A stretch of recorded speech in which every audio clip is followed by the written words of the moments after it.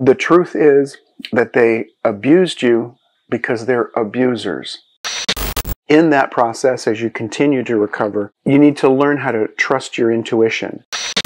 Hi, this is Jim Breon. Welcome to this YouTube channel where we discuss all things mental health. What the topic is today is something that I deal a lot with many of my clients is overcoming abuse from being in a toxic relationship, often something we refer to as narcissistic abuse. I think some people are actually confused by that term, and I'm not sure that it's actually the greatest term, but for lack of better words, being in a relationship with somebody who's got a pathological form of narcissism. I think many people think that narcissism is just about people who are impressed with themselves and grandiose, that sort of thing. But that doesn't take into account the psychological damage, the emotional manipulation, sometimes physical abuse that happens because a narcissist or toxic personality is really psychologically and emotionally undermining to the people that they live with.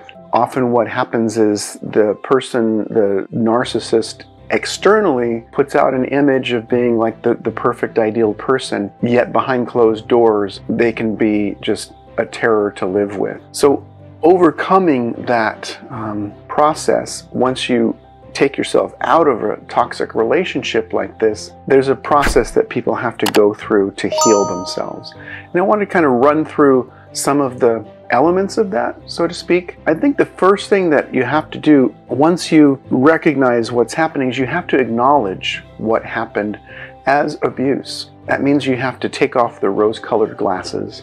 You have to actually confront the fact that this person who maybe you fell in love with, made a commitment to live with forever, has actually been a really pathological influence in your life. Recognizing that it's abuse and it's not appropriate. And then you have to start to build boundaries. That's the hardest part, I think, for many people, is learning how to develop, communicate, and then maintain boundaries. That is probably a foreign language to many people, but especially around your empathy, because often narcissists and toxic personalities are attracted to somebody with a high level of empathy. And if you're a sensitive person, you have to have boundaries to protect that empathy, not to get rid of it, but to mature it and to protect it. You want to stop all of the what ifs and if only questions, like what if I had just tried a little harder, or you know, if only this had happened. All of that really is just floating back to the past situations, ruminating on it, and it's bringing you back into a preoccupation with that person, and it's something that you need to stop. So you have to stop asking why.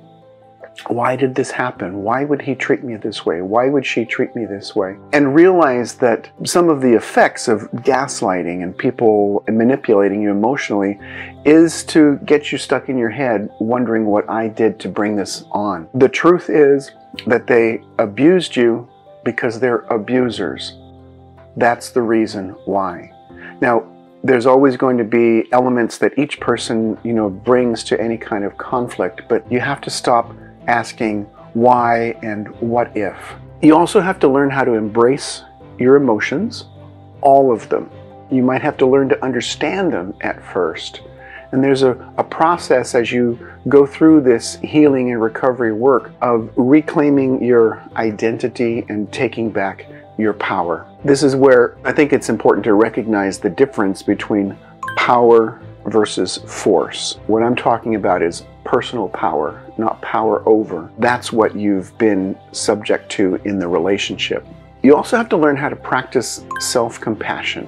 That can be a hard thing for many, many people, because most of us were actually never taught how to be compassionate towards ourselves. But there is a process that you can learn so that you can start to create some of that compassion enough to provide for yourself as well as other people.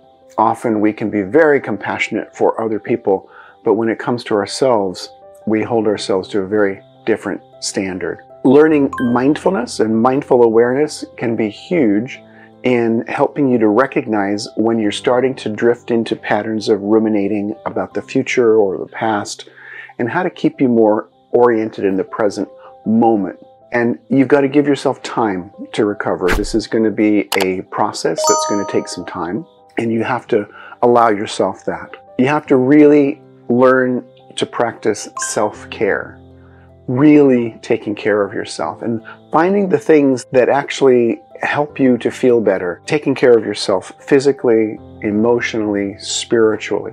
And what you want to do is also surround yourself with a supportive and loving support group. People that have your back, that know who you are, that can reflect that to you. You're probably going to want to get into some form of personal therapy and maybe even a support group for survivors. You want to really start to understand and explore in that therapeutic process healing attachment wounds and family of origin issues that came up in your relationship, because in intimate relationships our attachment stuff is triggered, and you might have to address things like conflict avoidance, people pleasing, becoming a rescuer or a fixer, and also addressing toxic shame. Eventually you get to the point where you start to rewrite your narrative, especially your narrative about your future, and often this involves doing some form of trauma work, because surviving a toxic relationship often involves psychological trauma, emotional trauma, and sometimes physical trauma. And all of this work is in the service of recovering your sense of yourself, of who you are. And in that process, as you continue to recover, you need to learn how to trust your intuition. Many people don't trust their intuition, and frankly, they probably shouldn't if they're so confused about it, and if they can't tell the difference between their thoughts and their intuition. They may have to do some trauma recovery work before they can get to the point where their intuition is something that they can trust. And eventually, this whole process means moving from thriving to surviving and creating a life that you love. It's absolutely possible to overcome this kind of trauma. It's often a long and arduous journey, but it's absolutely worth it. And you can recover yourself even after going through the most toxic relationship. I hope the videos are helpful, and if so, I encourage you to like and subscribe. Hit the little bell so we can send you notifications of when new material comes out, and always look forward to hearing comments and hearing what you might like to hear about. So until next time, take care of yourselves. Bye-bye.